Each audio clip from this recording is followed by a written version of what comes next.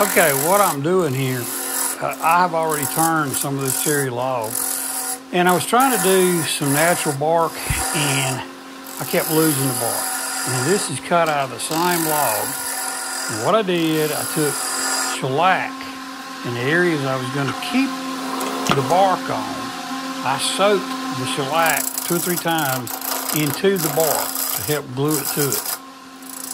And it worked, and I've used it several times since then, and I decided to, I had this video and I decided to put it on there. One of the things that you have to do, besides what I said about the shellac, is when you're cutting, you'll see me go from the bark to the cut wood.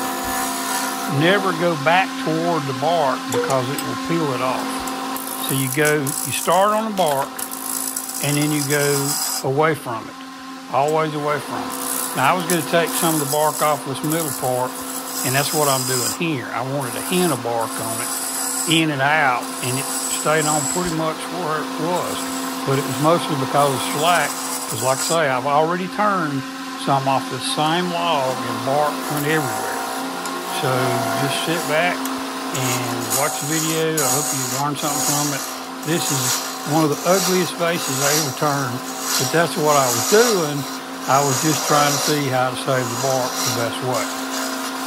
It's pretty short, it won't take you a minute to watch it, and you'll see what I'm talking about, and understand that I have already cut the next section of this, and I lost all the bark every time.